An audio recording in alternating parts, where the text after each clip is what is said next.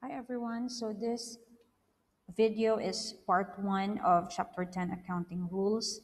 We will talk about the different accounting principles starting from business entity until your accounting period. So let's start. Okay, so the first, I'm using the summary that we did during the live lesson, so it's easier. This is the summary already, and at the same time with concrete examples for each principle. So the first principle we have here is business entity. Okay, the main point of this principle is simply telling us that the business, this is the key idea, the business is separate from the owner. Okay, and when we say separate from the owner, the best example of this one is actually the use of drawings account.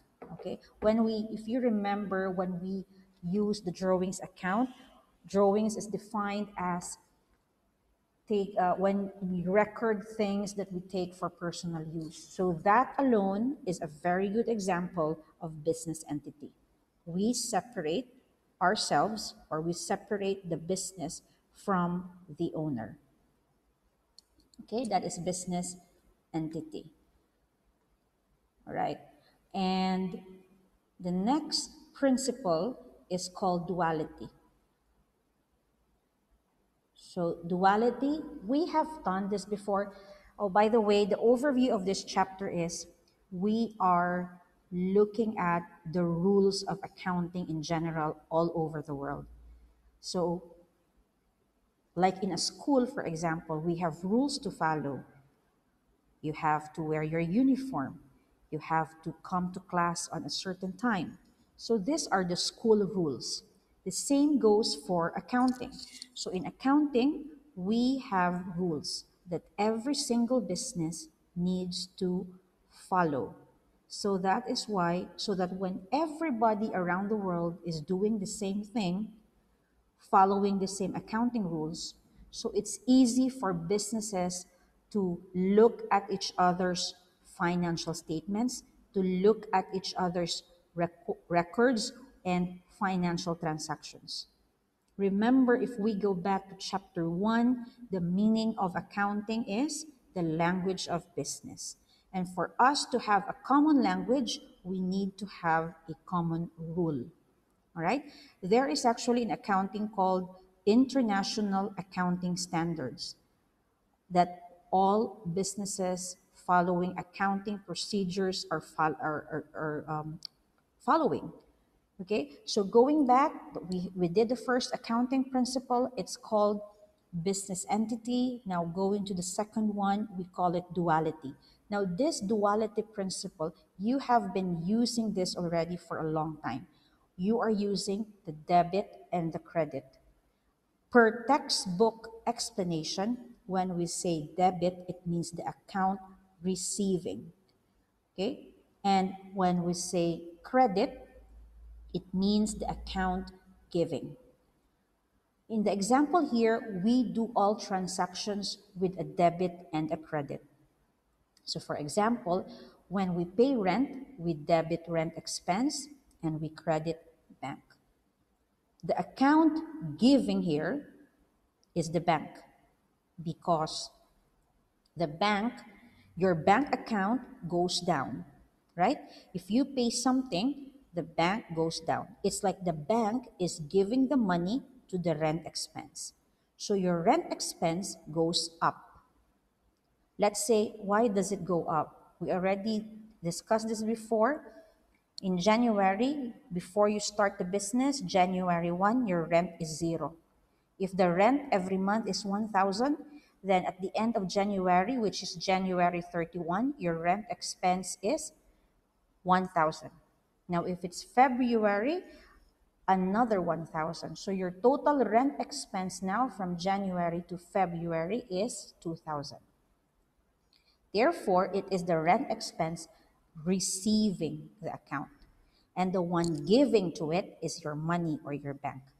Now, I've clearly I've been saying this for a lot of times that to make things easy, we follow the golden rule of accounting, which is when assets and expenses go up, we debit, and then when income and your liabilities go up, we credit.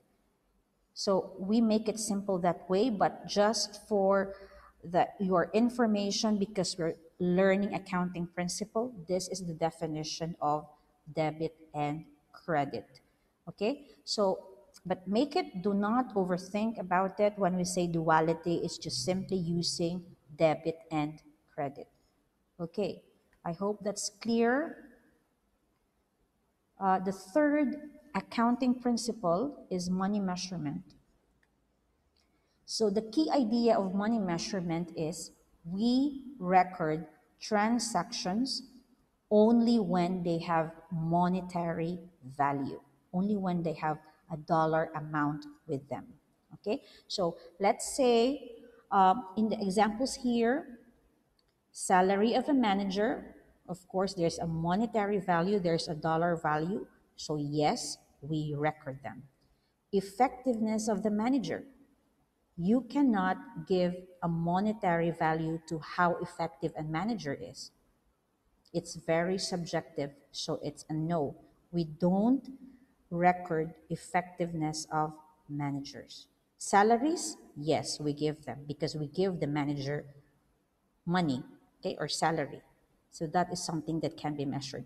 But how effective he is in his job is not recorded in our books. It is not recorded in accounting. Third, training cost of staff. Yes, we record.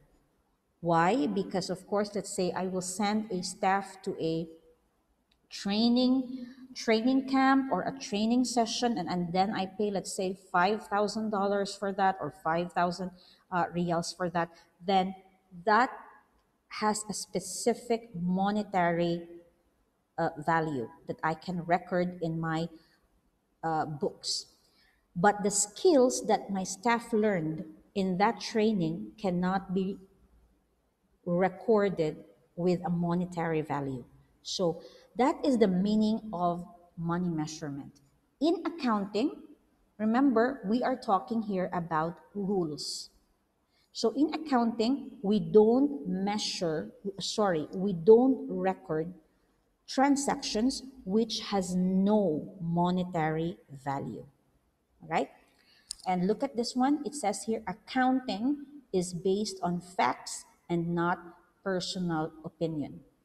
So if we connect this to the effectiveness of the manager, that is based on personal opinion. This effectiveness of the manager is based on personal opinion. I might give my manager an excellent rating in his with his job, but another employee might give this manager a rating of poor.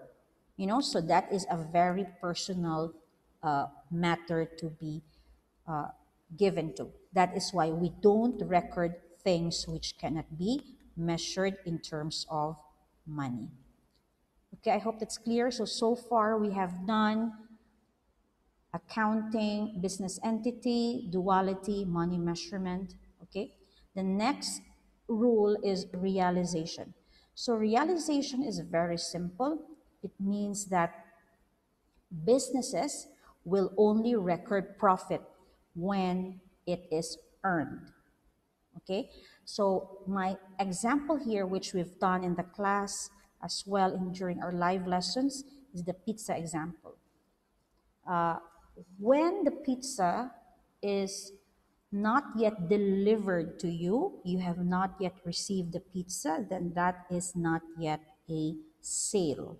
And therefore, if you are the manager of Domino's Pizza, then you will not record this as an income unless and until the customer actually received the pizza. If the delivery guy going to your place dropped the pizza by accident, then there is no sale yet, okay, until you replace the pizza that was damaged or was it was not given to you in the first place. So in short, we only record when the legal title passes to the buyer. And when is this happening? This is happening when you actually got the pizza in your hands. So that is an example of legal title. Okay, so we record, in short, realization means we only record profit when it is earned, when the sale is done. Okay? And when the product is transferred to the buyer. Right. The next the next rule here is, sorry about that. I'm trying to remove the highlight. Okay. The next rule here is consistency. So what is consistency? Consistency is a rule or an accounting rule wherein you have to use the same method every single year. We haven't really discussed this in year 10, but the best example of this is the next chapter we're covering, which is depreciation. So it simply means in depreciation, we will be talking about three methods. So just to give you a quick summary about this, our three methods are straight line method, reducing balance method, and revaluation method. We will discuss this further when we reach that chapter. But as of now, when we say consistency, accounting tells us it's a rule that we must use the same method every single year. So if you are using straight line method this year, you should use straight line method for every single year after. Of course, you are able to change your method if there is a proper or a valid reason. But otherwise, you cannot just keep on changing your method like this year, straight line. Next year, you feel like it's reducing balance. Next year, it's revaluation. Oh, I changed my mind, go back to straight line. No, it doesn't work like that. Accounting rule tells us that there should be consistency. We should use the same method every single year. Okay? All right. So that is for consistency. Now, the next one is matching. So far, we have done 5 already. Business entity, just a quick run through. We have business entity, which means business separate from the owner. Then we have duality, the use of debit and credit.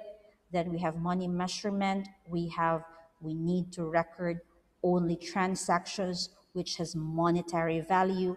Then we have realization. We only record when the profit is actually earned. Remember the pizza example.